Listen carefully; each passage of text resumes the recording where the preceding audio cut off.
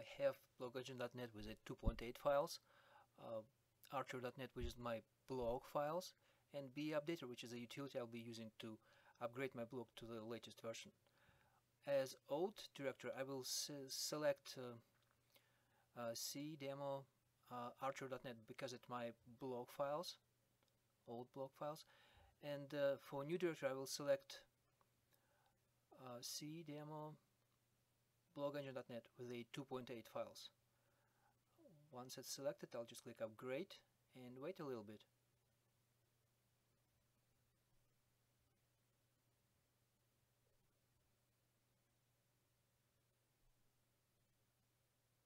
And it might take a while because it's processing all these files and folders from the old directory and merging it in a new directory.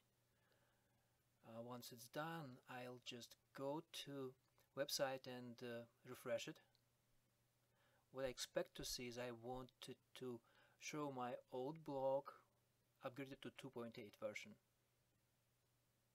I don't have welcome to blogengine.net 2.7 post, obviously, so I'll need just to navigate to the root, refresh again, and here we go. So this is a blog running,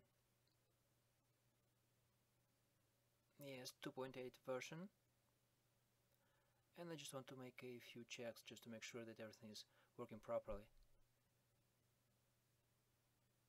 So this is a post with a custom extension, and I see that it's working fine.